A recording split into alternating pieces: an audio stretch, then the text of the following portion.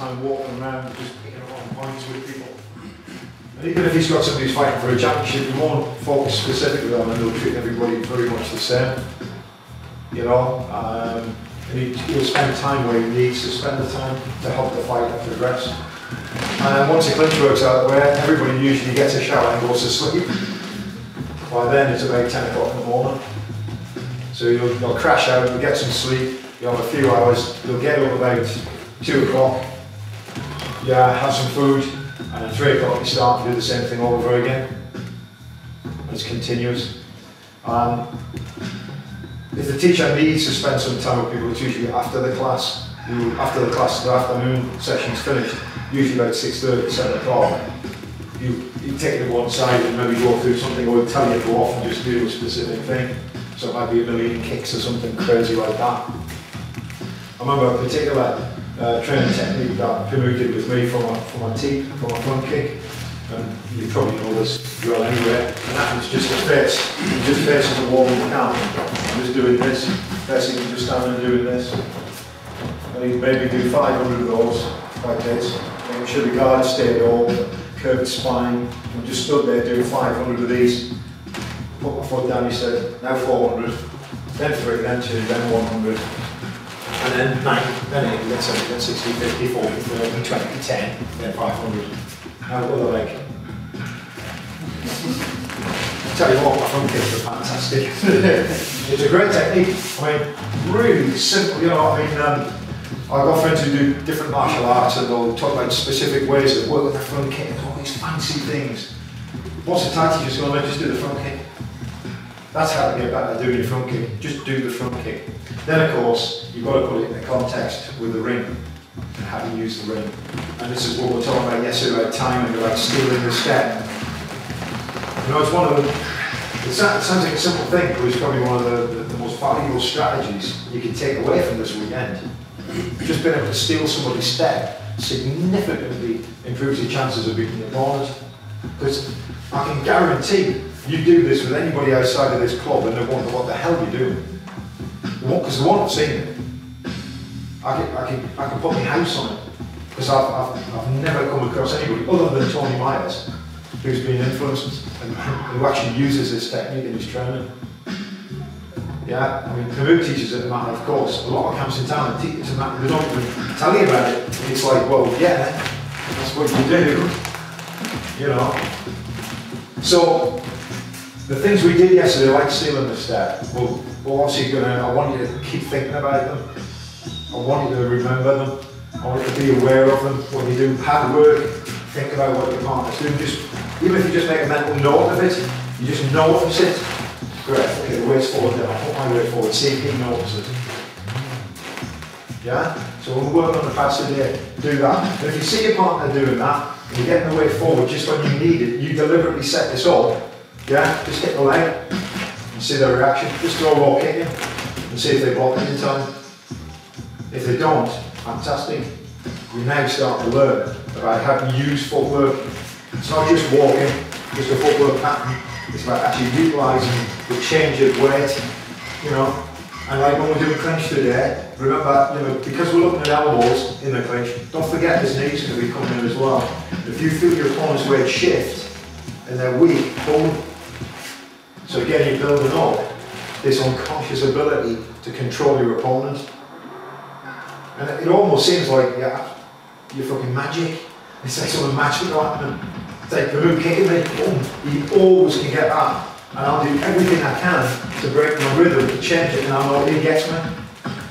Because he's just a little bit, 540 fights. You know, we go over there, 30 fights on that. I've had 30 fights, yay! 30, no, the 14-year-old fighter over there's had that many. You know, these 14-year-old kids have had 30, 40 fights. And the proper fights, you know, elbows and knees to the head. None of this 8 billion C-class pussy stuff we have in this country. You know, you tell the Thais, C-class, what's happening? You don't know elbows and knees to the head. Oh, not Muay Thai then? You go, well, yeah. Now, I believe actually you should train with elbows and knees to the head all the time. Because the way you train is the way you react. You know, if you're a good teacher, And the teacher about defending against elbows to the head and knees to the head. I mean, how you can leave somebody in the head beats me anyway. I would never allow my head down there, except on very special occasions. And actually remember the opposite sex. My head stays firmly up here, it's locked in, you know? And that's the way you should train, essentially. You know, that's what I'm saying, part of it, you know, the way we train is the way we react.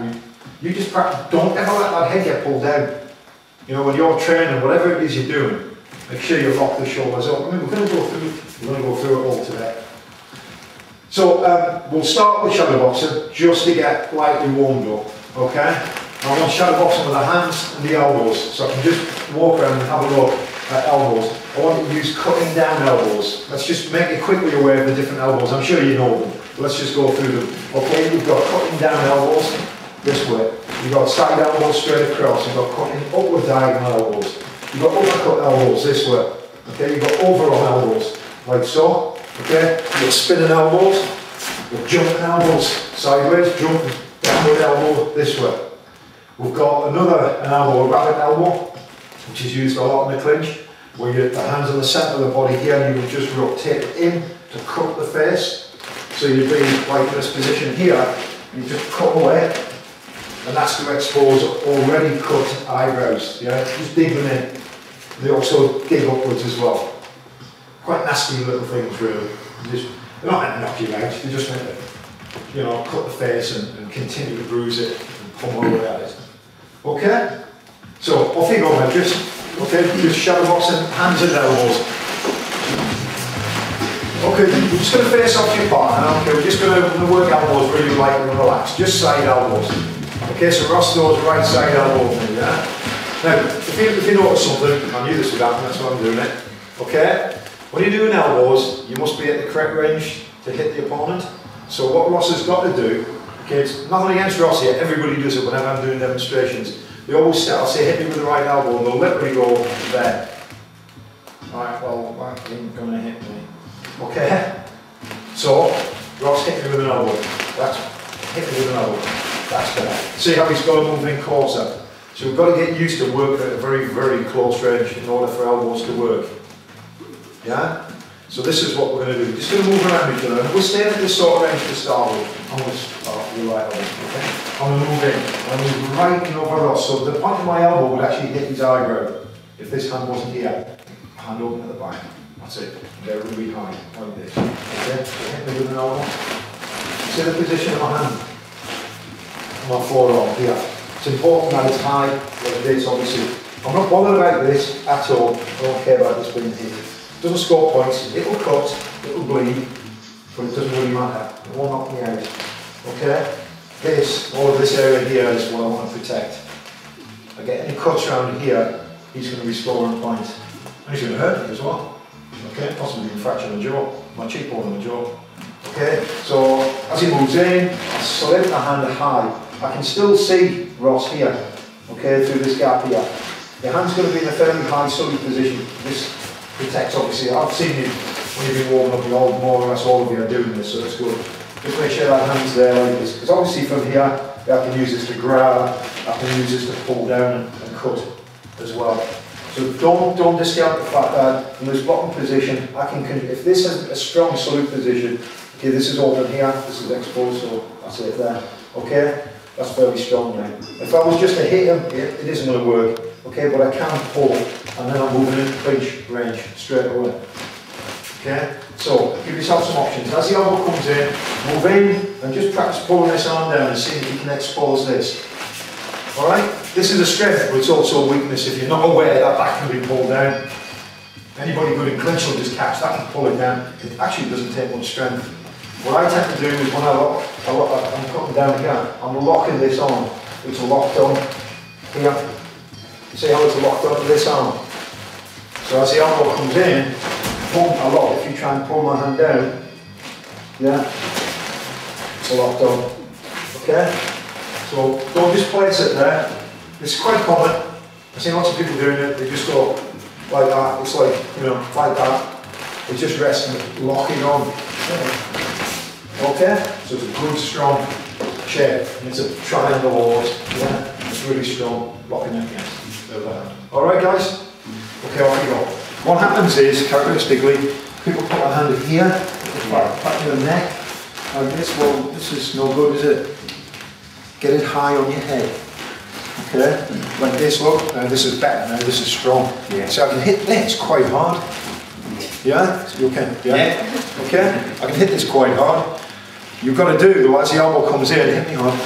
You say that I'm driving forward as well.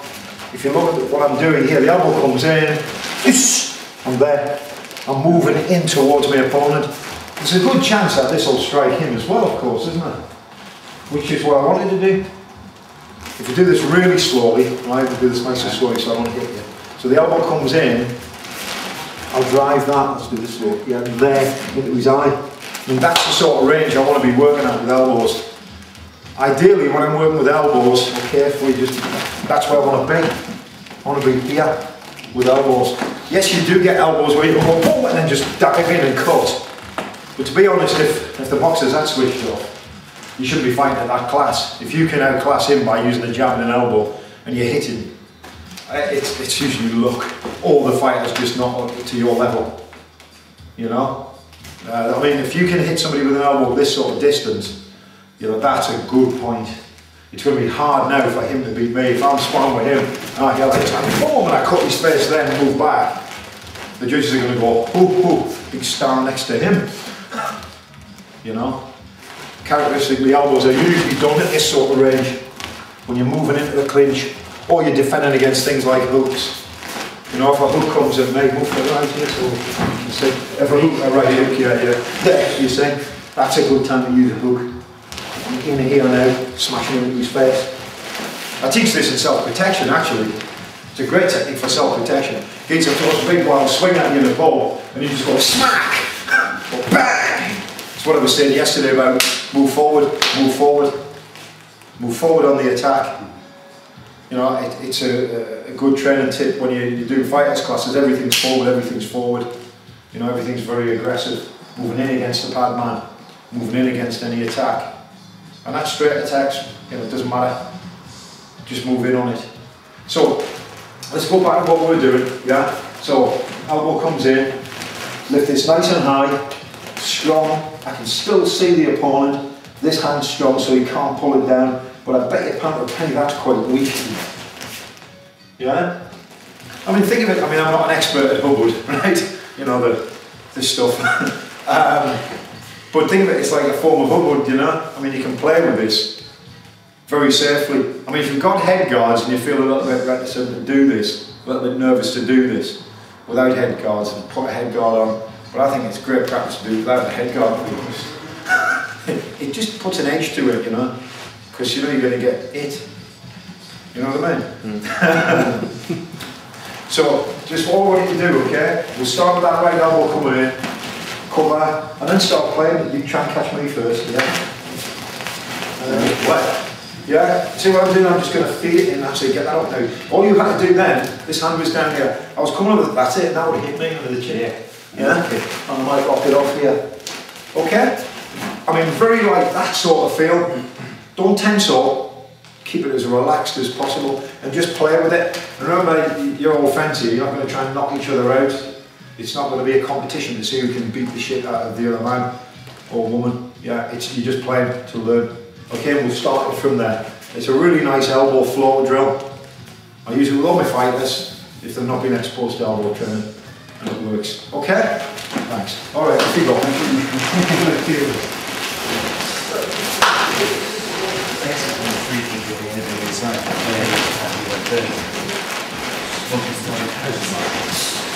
Nice and relaxing shorts. It's really good. You got banged once, didn't you? Wasn't that bad though, was it? No. Anybody else get clumped? No? Yeah. Yeah. Okay. Is it a bit of a shock, isn't it, when you get hit with an elbow? Yeah, get used to it. No, seriously, if you get used to it, if somebody punches in the head, it's I think, well, he is. I'm used to it being hit with elbows, but should we just line them up every week and just hit them with elbows? Yeah, okay. Yeah, until they go like this, Pat. Harder, Pat, harder. Okay, what I'd like you to do now is just move it into the clinch work we were doing yesterday. I don't want to spend a lot of time with this, but what I want to do is just move around here in pairs. and just add a few little tips and techniques to what you're already doing. Okay, so you're going to move in,